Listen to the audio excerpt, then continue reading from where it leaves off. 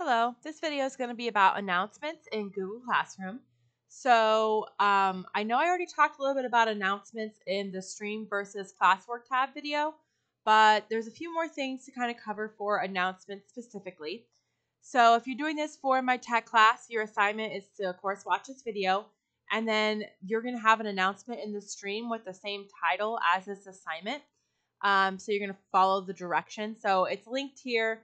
But of course, and you can also just go to your stream in your Google Classroom and see it here, but that one just brings you like directly to it. So you could just kind of skip cutting through some different pages, but this will bring the announcements kind of in a big, easy to read thing. So announcements really are, I like to post one, like when we did remote learning, I post one daily with the agenda. I can link a video, which I did every day. I can put images on there that you can open up and see any type of document or a link to a website that you can visit.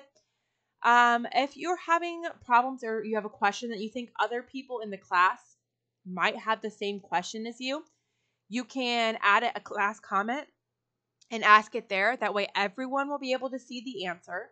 And then if it's just a question that's specific to you or a specific issue you're having with Google Classroom, you can ask that question in a private comment, which you can find if you go to any assignments page, and I'll show you that in a future video, where to find the private comments, or you can email me.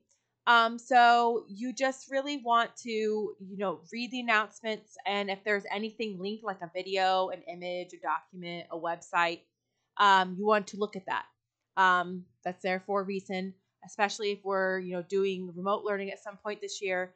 And I have a video in the announcement. It's going to be me walking you through the day's assignments, which is very helpful to you because I will throw in some extra, little teaching moments, a little bit tips or whatever that helps make, you do your assignments, make you completing your assignments a little bit easier. So then you would just find your announcements again on the classwork tab, or in this particular case, this one, make sure you actually read the announcement and check out that last sentence because that tells you what it is you're supposed to comment on the announcement page. And then once you have commented on the announcement with the particular thing I want you to comment with, then you can mark this assignment as done. You can also just add a class comment. I don't want you to add the class comment to this assignment. I want you to add it to the announcement. So make sure that you're actually on the announcement page and add the comment there versus adding the announcement to the assignment or adding the, comment to the assignment. Okay. So then mark it done when you are completed. So that's all there is. Please, when you see an announcement with something linked, make sure you read the entire announcement and look at whatever has been linked for you to take a closer look at.